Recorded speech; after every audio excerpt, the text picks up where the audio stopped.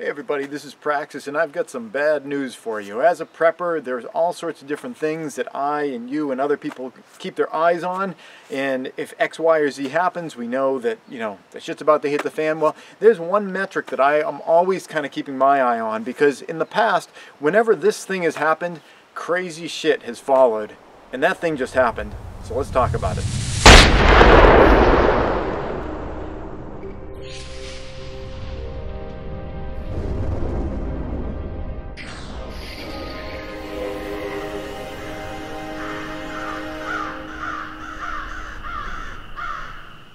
Hey, this is Praxis. So what is this thing that I have picked up on that has me thinking something might be coming down the road pretty soon? I'm going to address that in just a moment, but first I want to talk about something that's really tightly related to it to kind of give you guys some context, and it relates to this specific channel. Over the past couple weeks, I've noticed a lot of comments on my videos have been disappearing. You guys are very active very frequently and leaving comments. I always try to get back to people's comments and questions. And I've noticed some questions when or comments when I've tried to reply to them. I get the comments sent to my email. When I've tried to reply to them, they're gone. They're not related to the video anymore. There's one of three things that could be happening there. One is that you guys are deleting them. You write a comment and then delete it. That could be the case, but I know many of them have been from people that are longtime commenters, and I know it's not their habit of deleting their own material. Plus the comments are perfectly well thought out and well phrased and not mean-spirited or anything, not the kind of thing where it's like, oh, I wish I hadn't written that. Not that kind of stuff. The other possibility could be that I am deleting them and somehow forgetting that I'm deleting them. Insanity, that could be a possibility. Or the third, most likely, reason that the comments are disappearing is because YouTube is deleting them, and I think that that's obviously what's going on. I want to let you guys know that if I'm not getting back to your comments, that's a pretty good reason as to why that is probably the case. I don't like that they're doing that. I think that the great thing that we have here with the format of YouTube is that we have an opportunity to exchange ideas in a civil and polite manner, so that we can both learn from each other and connect with each other in a way that is peaceful and a way that is, well, again, civil. If that is taken away from people, people find a way of resolving their differences that aren't in a civil way. So I really think it's terrible that YouTube is removing, I presume, content that they don't agree with or whatever. There's some, I'm sure it's not an individual person going in, but some kind of an algorithm that's looking for keywords or whatever, and it's pulling things out. And it's a real shame because it removes people's ability to discuss things in that kind of peaceful, civil way. I know that I just recently tried to react to a comment that someone had posted about COVID, and they said that they had COVID early on, and they're not that concerned about the new variants because they've developed that natural immunity.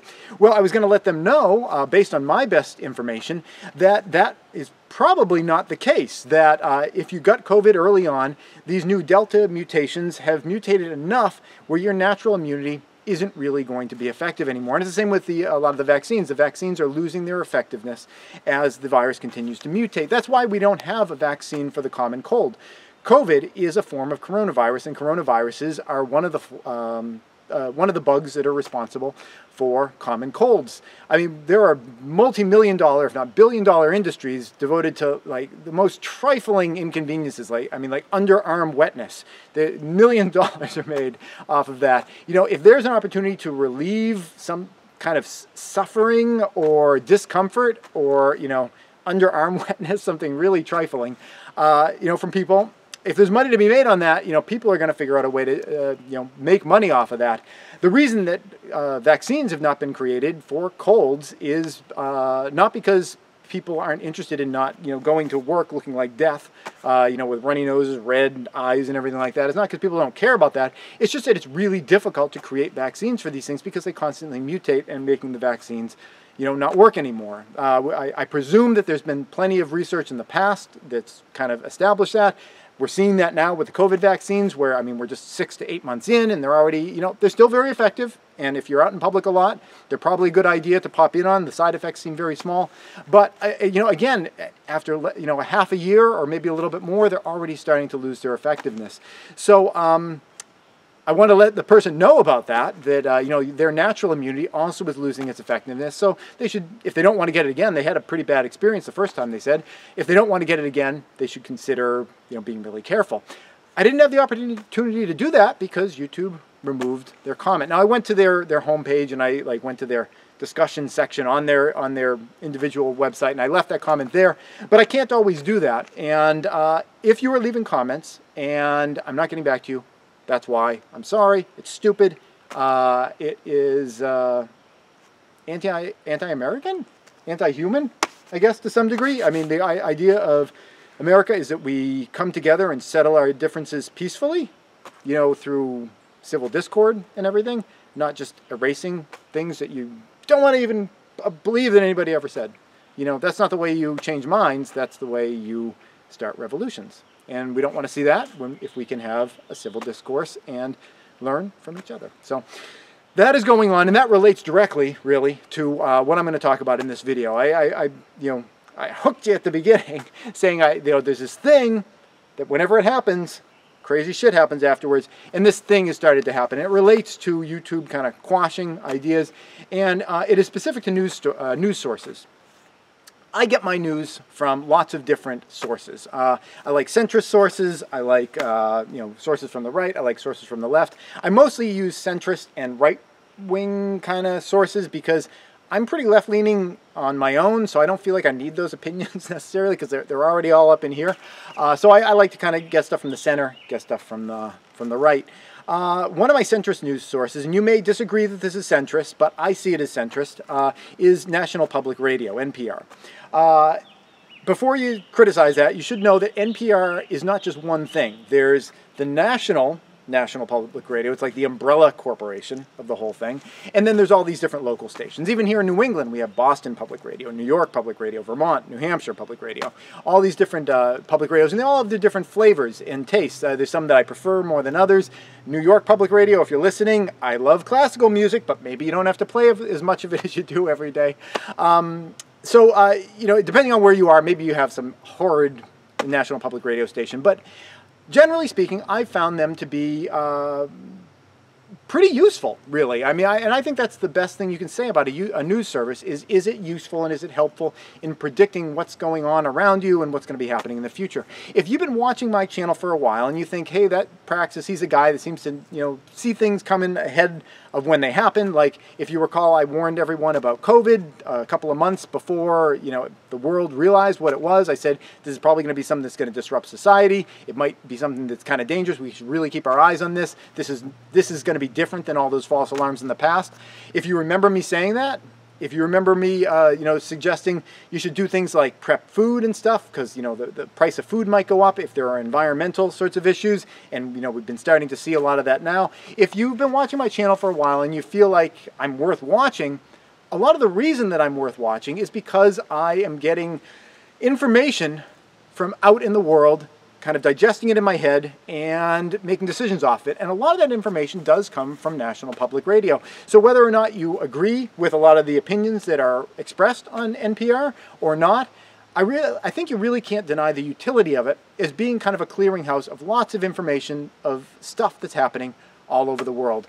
I've always used it to make what I think have been good decisions in the past. I feel like I've always been a little bit ahead of the curve.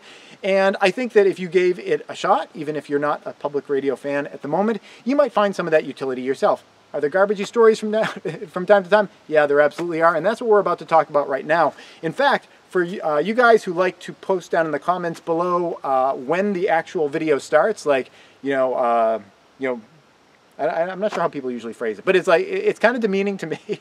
It's like real video starts at 10 minutes in or something like that. Look at the time code down below. That's the time code you want to put in, because I'm about to start talking about it. Okay, so NPR specifically.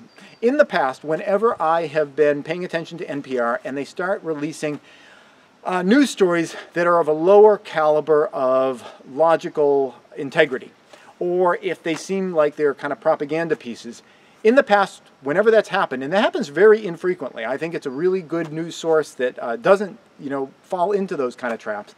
But it does happen, and whenever it has happened, it seems to immediately precede some crazy shit in the next couple of months, following that. I'm not going to give a bunch of examples, but here's just one example of a time when it happened in the past, was the Second Gulf War. After 9/11, when the United States, the government was talking about wanting to invade Iraq because it had caused 9/11 or whatever, there were people like myself, many people like myself, who thought that was ridiculous. I mean, it's pretty clear to anyone with a thinking brain that, although a lot of people still believe it today, but it was pretty clear to anyone with a thinking brain that Iraq really didn't have anything to do with 9/11. The people who were the perpetrators of 9/11 were sort of like the mortal enemies of the government of Iraq. The idea that they were harboring weapons of mass destruction seemed kind of far-fetched. Anyway, it seemed like this crazy idea, and NPR was providing stories that kind of were along the lines of reality-based kind of stuff for the longest time, and then suddenly it switched. And I noticed the switch. I remember because after 9/11 I was listening to a lot of news. I think a lot of us were.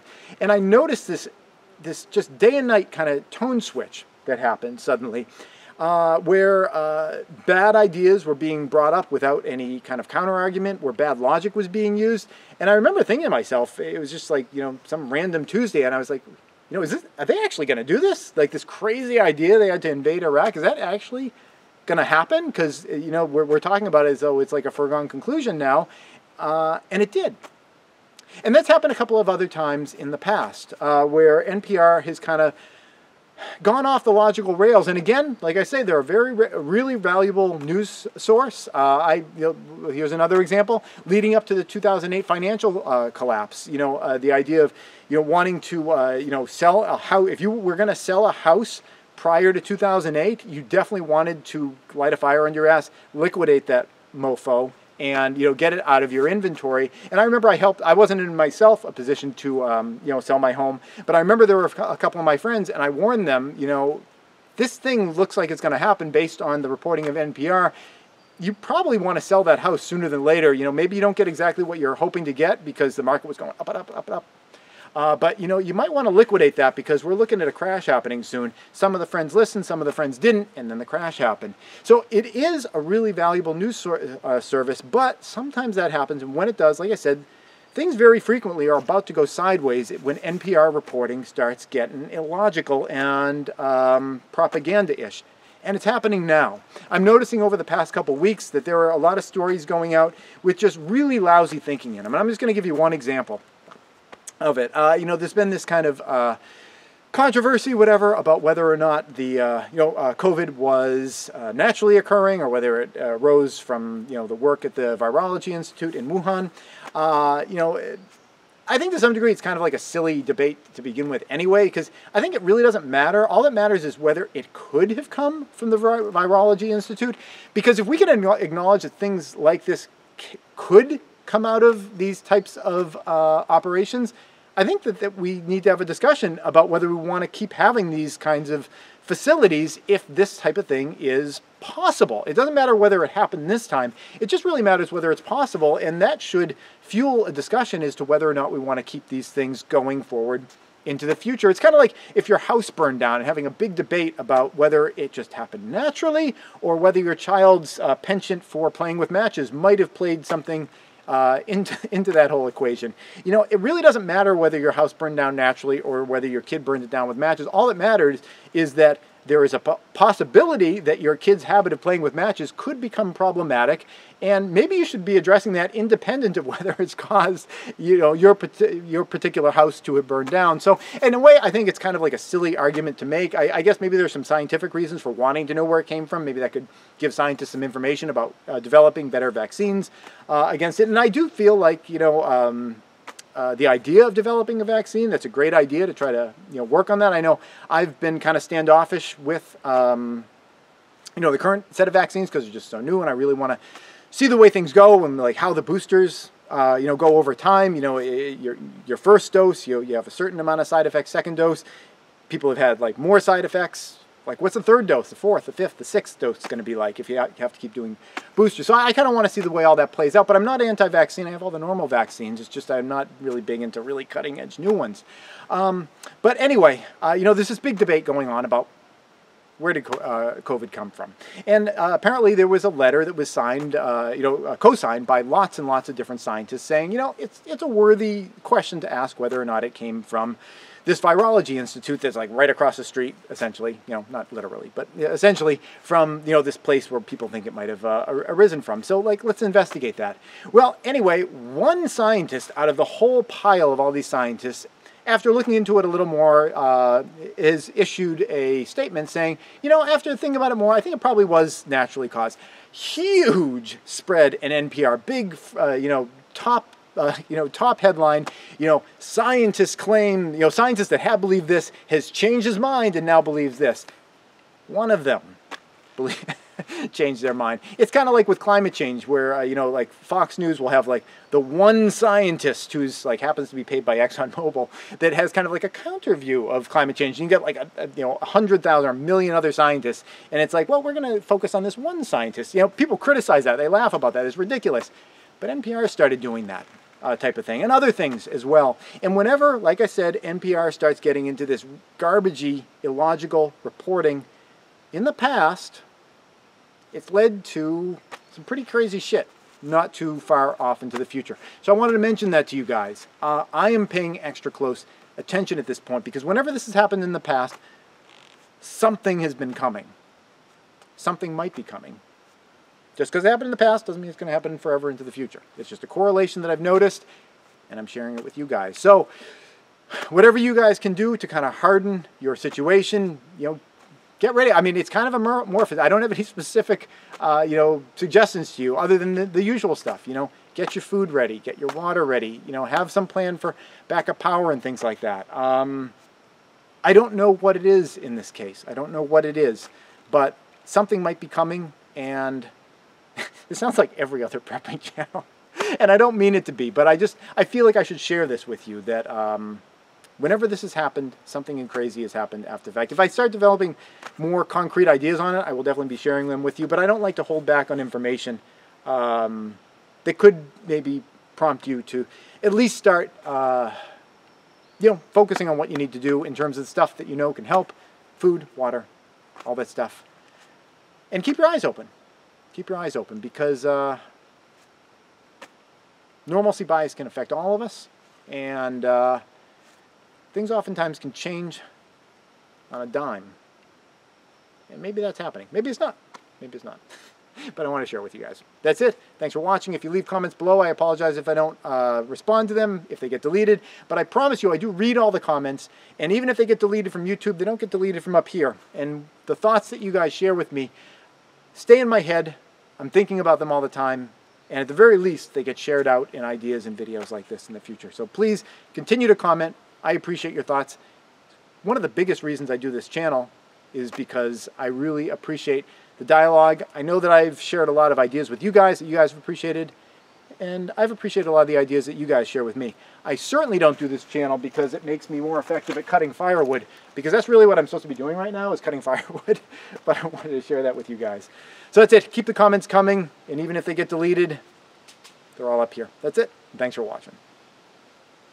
This episode is brought to you in part by Burning Hearth Homestead, a nonprofit that aims to provide seeds, live plants, and education to the community, both local and extended. Plant seeds, plant knowledge, plant the future. If you'd like to thank them for supporting this channel or find out more about what they do, go to burninghearthhomestead.org. Please subscribe and tune in every Friday at 4:30 New York time for a new video. And if you'd like to support this channel, you can do so both through Patreon or PayPal.